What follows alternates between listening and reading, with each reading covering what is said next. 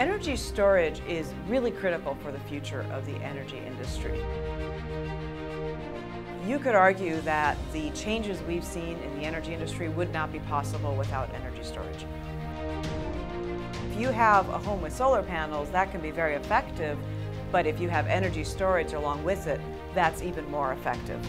Then you can transfer some of that power that's generated during certain times to other times.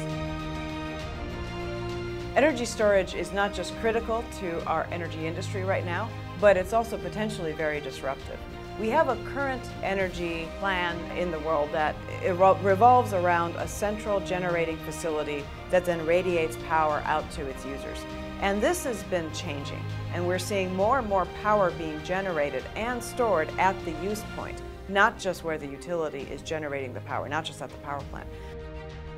One of the biggest changes that energy storage is bringing to the industry is its ability to enable changes in business models and to allow utilities to fundamentally change their business model, to allow third parties to come in and create brand new business models, and also just to be able to provide industry and even consumers with a lot more choices on how they get the power that they use from day to day.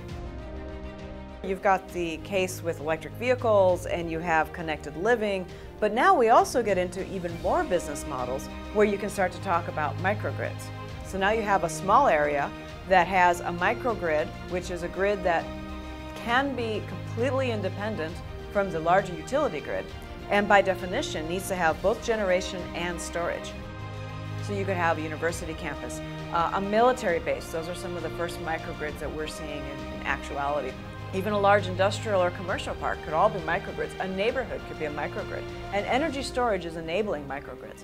It's also enabling something called virtual power plants. Instead of generating at the central level, you're generating not just at the distributed level for that user, but that distributed generation could be supplying back into the grid that now supplies a larger area. So now you have, in essence, deconstructed the power plant.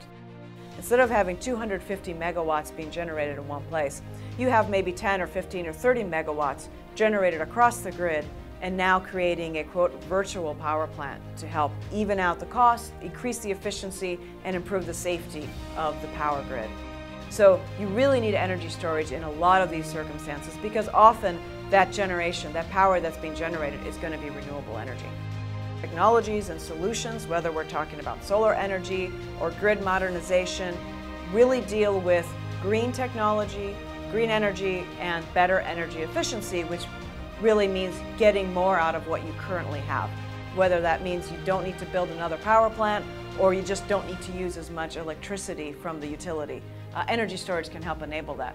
So not only is it a technical revolution, is it enabling new business models, it's also enabling a much more green future with a lower carbon footprint.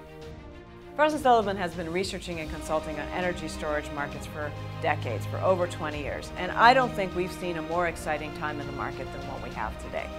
We now see energy storage affecting all aspects of life. Personal devices, to your vehicle, to your grid, to your business, to your business model. So I think this is a really exciting time in the industry, and we're really happy to be a part of it.